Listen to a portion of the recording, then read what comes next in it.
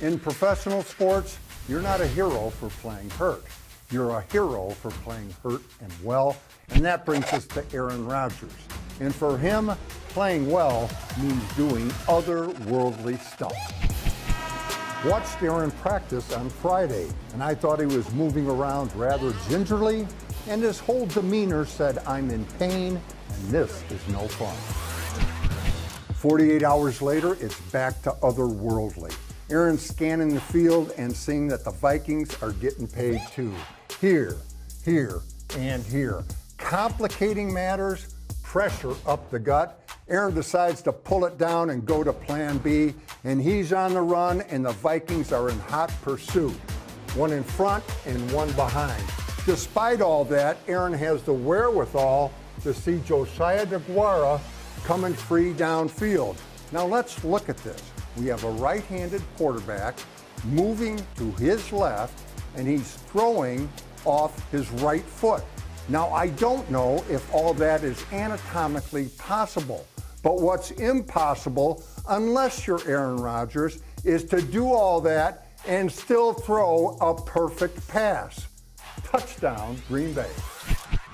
On this play, lots of eye candy. Fakes to A.J. Dillon and Randall Cobb, and the Vikings are buying none of it.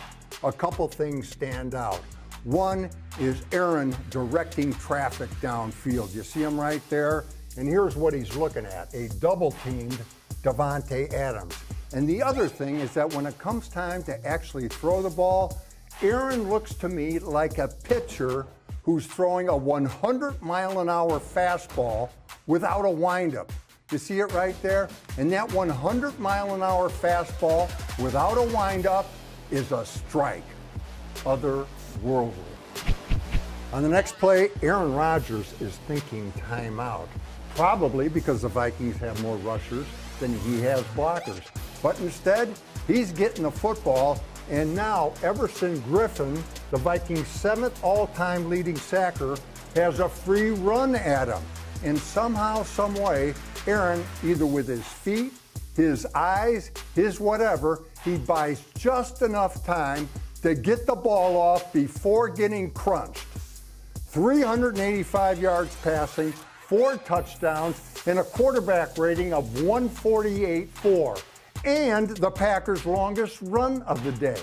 Another chapter in the legend that is Aaron Rodgers.